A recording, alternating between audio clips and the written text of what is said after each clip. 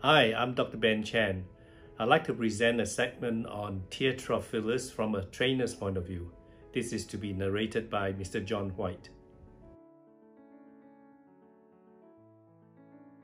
Tear trough fillers are associated with a high degree of dissatisfaction, and many are not suitable candidates. Please watch my other video discussing this more in detail. Technically speaking, precision is needed, and usually only small quantity is required. The filler needs to be soft, and have low G' and low viscosity. Before we begin, let's understand the anatomy. The layers are skin, fat, orbicularis oculi, soothe, then bone. The danger here is the eyeball superiorly, the infraorbital neurovascular bundle inferiorly, and the angular artery medially. Though the angular artery is usually not found in the area where filler is placed, not being aware of this is a problem. Chasing the tear trough too medially, above the orbital rim will end in disaster. There are ligaments in the area, but they are of less importance when it comes to injection. For more detailed anatomy, refer to Anatomy for Injectors module on Aesthetics and Skin Institute website. The filler should be placed in the supraperiosteal plane, which is where the soothe is.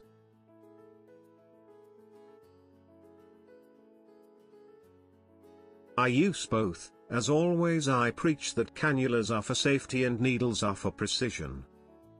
In general, I tend to use needles. Because I need the precision, by that I mean, the filler must be placed precisely, and accurately in the spot I want. There is not much room for error. My hands have to be steady, and filler injected slowly, watching the area injected, and paying close attention to the volume delivered. I use cannulas under two conditions. 1. When I see superficial veins over the area. 2. If I have to inject a larger area. The challenge I see during training is, for the injector to know where the tip of the cannula is. With needle, this is performed perpendicularly, with the needle touching the bone. With a cannula it may not be easy to keep the tip at the right plane. During training, I like to watch my trainees to first practice on plastic models, to get used to the awkward positions in relation to the position of the patient on each side, getting familiar with the feel of the flow of the filler, and yet being able to focus on everything else that's going on. Videos on injections are in Anatomy for Injectors module.